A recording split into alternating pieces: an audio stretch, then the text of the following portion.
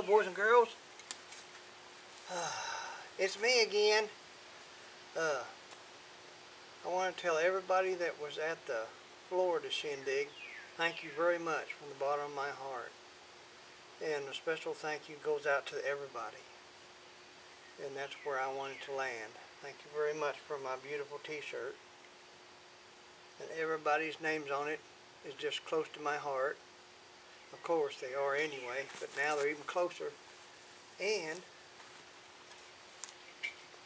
when Dave and Sugar I think used to be a group, but anyway, Dave and his sweet little wife come by. They handed this to me so they know I was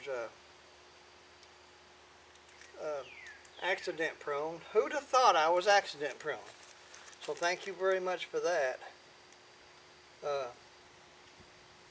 Actually, I'm really close to needing some assistance in the bathroom and the shower, and these will come in handy. Nurse Marianne will probably utilize them in some way, shape, or form. And I'm out here in the sun squinching to show you, see if you can see all the specks and sparkles in the thing. It's just like the sun. It's prettier than the sun, actually. Look at that. Man. I love it. It's beautiful. Haven't showed Marianne this yet, because she'll want to put it on her car. She's not getting it. It's going in my room, right next to my treasures. And look at here. Thank you, every one of you, for this boogie board. I had to look it up. It says it's a boogie board. Now, I know people are changed since I was a little kid, but we always, at my time, we had these vans with murals on the side, and that was kind of our boogie board. But I understand kids are getting better at it, so hence this bit of padding, I guess. I love it. Actually, I do know what this is. I used to ride a piece of plywood on the Mississippi when I lived in Illinois.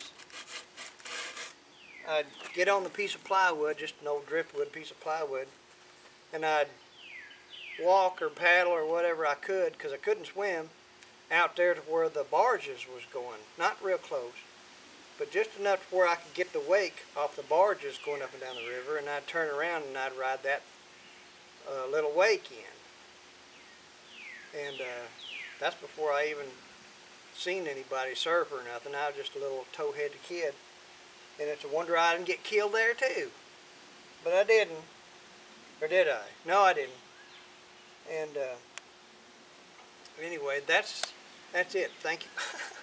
Thank you very much. And when Big Dave and his sweet wife was here, I was feeling really good. Of course, them being here makes me feel good. And I was using my hand for a hammer. I'd just gotten it shot up with some steroids or painkiller or something, so it wasn't feeling no pain. I was banging on stuff with this and doing stuff.